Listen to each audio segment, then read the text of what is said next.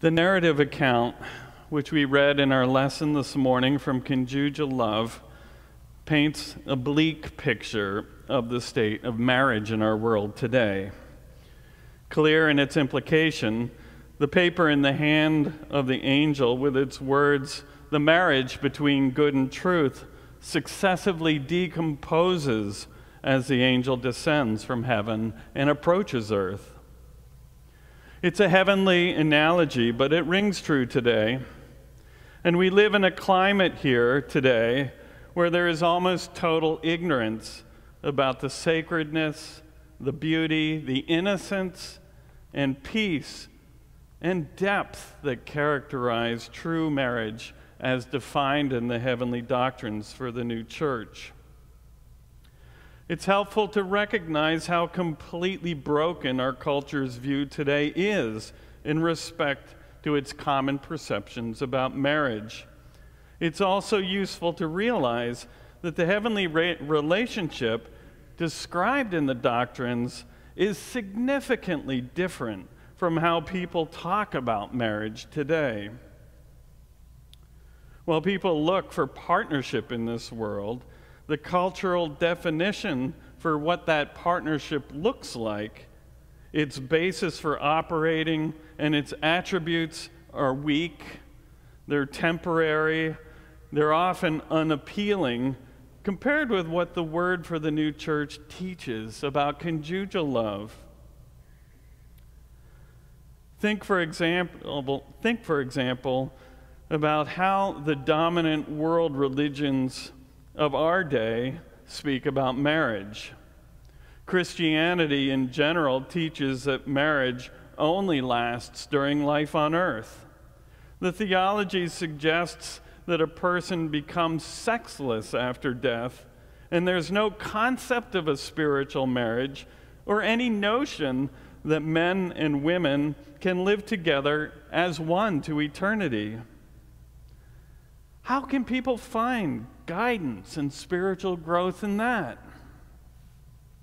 Some Christian traditions take this even farther by expressing the view that celibacy is the ideal.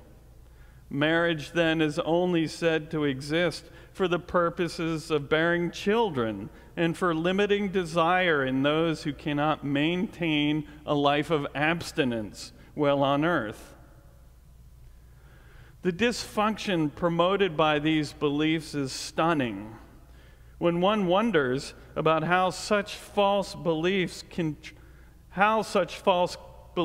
contribute anything toward helping people live lives as human beings instead of animals. Of themselves, these beliefs do little to promote happy, lifelong relationships between husbands and wives.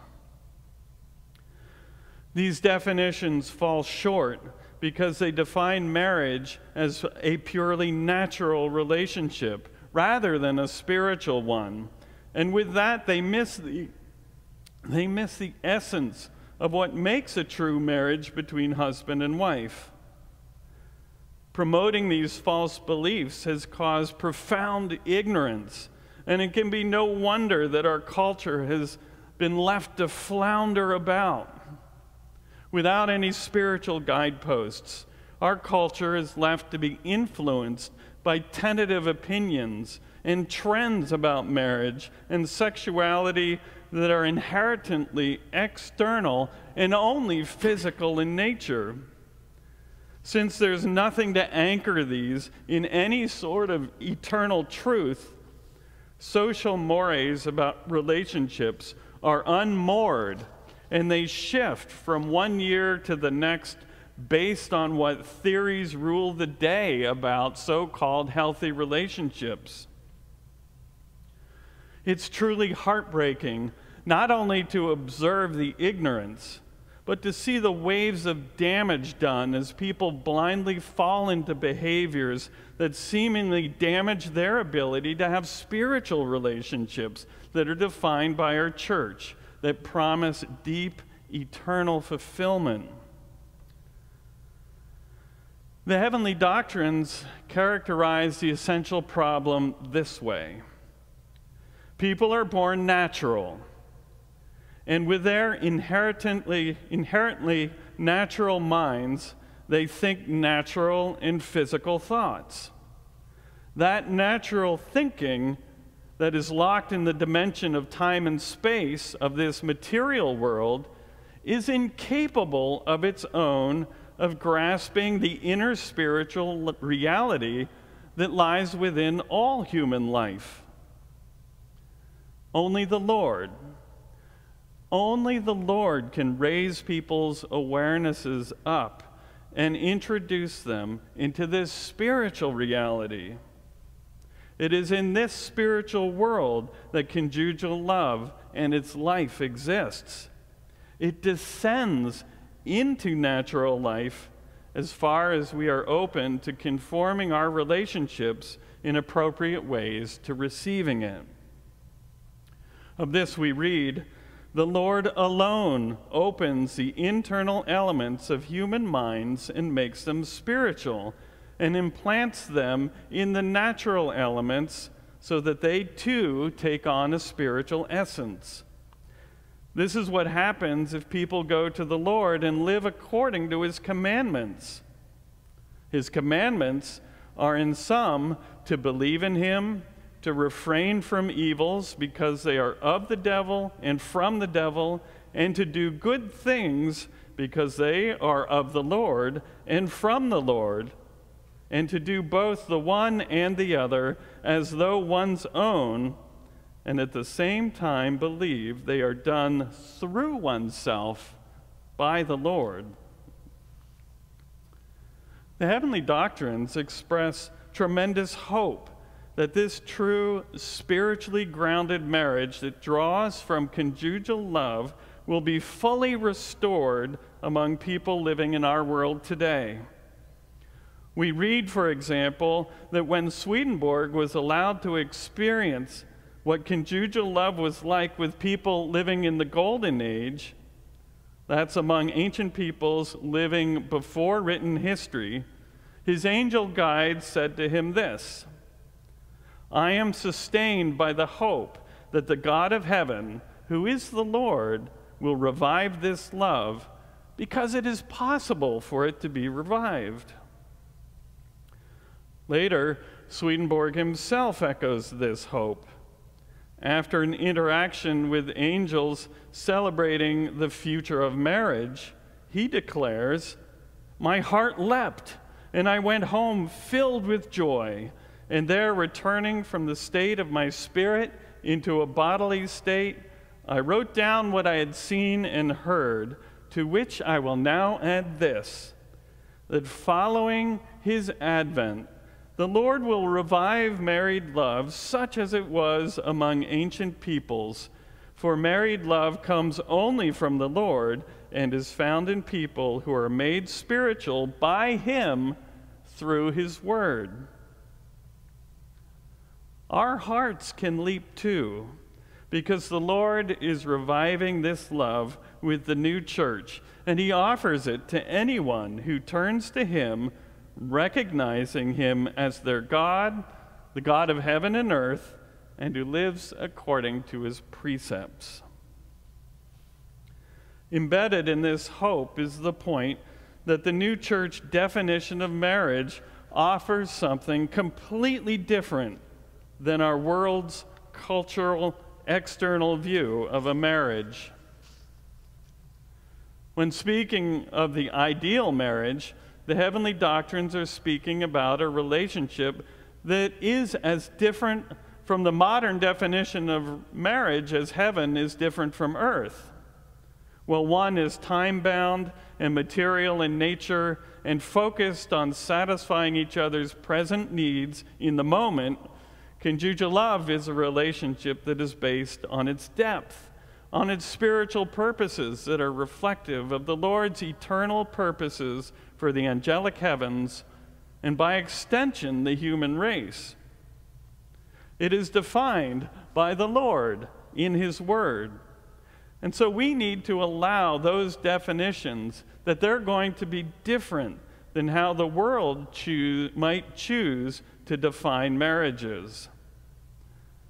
That doesn't mean that there isn't helpful advice that can be used to improve communication in relationships, that can ease tensions, that can relieve day-to-day problems that we all experience in a shared life together.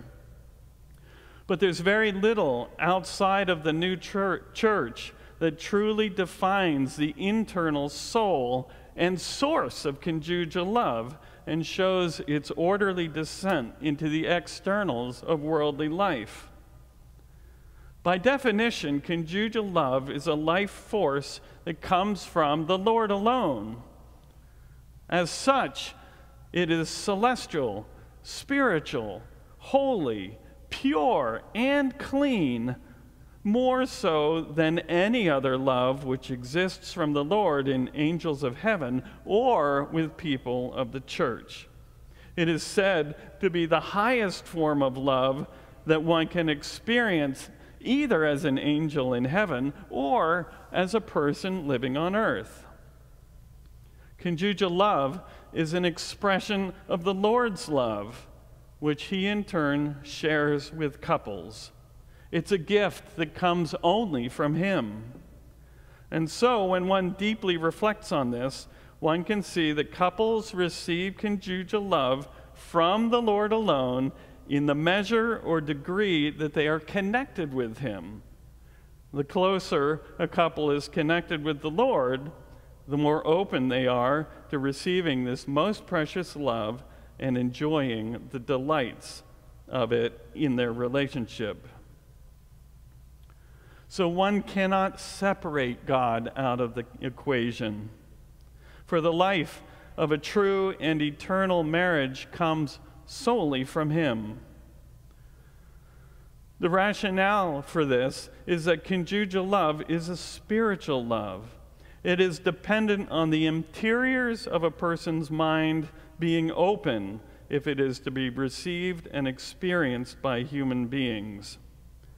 Since people are born naturally, this opening of the interiors does not happen by itself. It requires our cooperation with the Lord and his precepts found in the Word.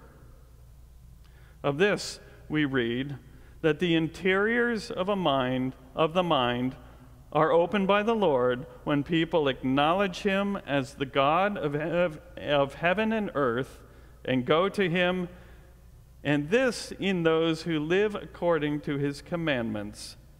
The actual reason of this is that otherwise there is no conjunction, and without conjunction there is no reception. So from this we can see why the new church is a marriage church, and we can see why it is inseparably connected to its need to teach truths about conjugal love.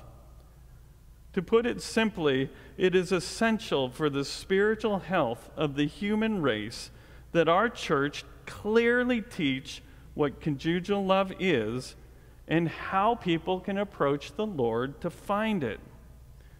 If our church fails in this regard, where on earth would people find the path to this love that is such an important part of human spiritual life? The heavenly doctrines put it this way: the human inclination toward marriage goes hand in hand with religion at every step. Every little step or stride away from religion or toward religion is also a step or stride away from or toward the conjugal inclination that is particular and proper to a Christian person. And then Swedenborg writes, at my asking what that conjugal inclination was, he said, it is a wish to live with only one wife, and a Christian person has this wish to the extent that he has religion. It is important to contextualize these teachings with the understanding that no person receives any love from the Lord perfectly. Every human being on earth is riddled with flaws and imperfections. Everyone is negatively influenced by inherited natural longings for evil. Nobody lives in an environment that is isolated from the flaws of others. And sadly, people can be deeply impacted by actual harm done by the destructive, corrosive forces of evil, either in oneself or in others. It's simply unavoidable in the culture that we live in. But that said, everybody can make progress toward heaven. And as we progress toward opening ourselves to conjugal love, despite our flaws and the imperfections of old, the Lord will lead us. The writings put it this way: no love can ever become pure in human beings, nor in angels. So neither can this love. But because the Lord primarily regards the intention that is in the will, therefore, to the extent that a person has the intention and perseveres in it, to that extent he is introduced into the purity, holiness of this love, and he gradually makes progress in it. The Lord knows us. He knows our downfalls. As the human God, he understands our weaknesses and flaws better than we do ourselves. And yet he still loves us and desires that we are blessed in full measure by all of his loves. The Lord's mercy is everlasting. He is constantly working in the quietest spaces of our lives, leading us toward heaven. The doctrines teach clearly the power of the Lord, who with all his omnipotence is working to lead us toward heaven and help us experience conjugal love in a marriage where we will have an angelic partner in a relationship that will last to eternity.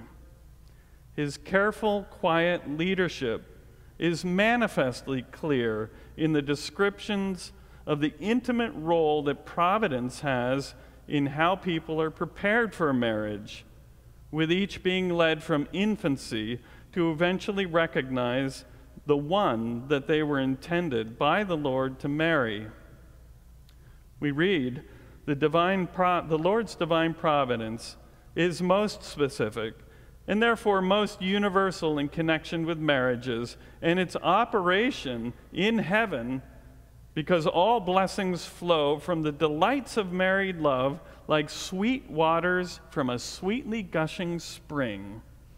It is therefore provided by the Lord that marital partners are born, that they are raised and continually prepared for their marriages, and neither the boy nor the girl being aware of the Lord's guidance in that fact. We can recognize that the same force is at work in our lives. The Lord is constantly with us, preparing us, giving us strength, courage, and a desire to respond to him in ways that help us open spiritually so that we can receive the Lord's life. And this is especially true when it comes to receiving conjugal love, because this love is the highest, most precious form of life that can be experienced in human beings. Therefore, the Lord works more powerfully with this love so that it can be shared with us. So it is no different with us than it is with the young boy or the young girl who are continually being prepared and will one day meet and recognize that they are destined for one another. The Lord is working just as strongly in our hearts so that we can receive this love and that we can receive it to the fullest extent in the measure that we are willing to respond to the Lord and his life. The Lord does require our cooperation.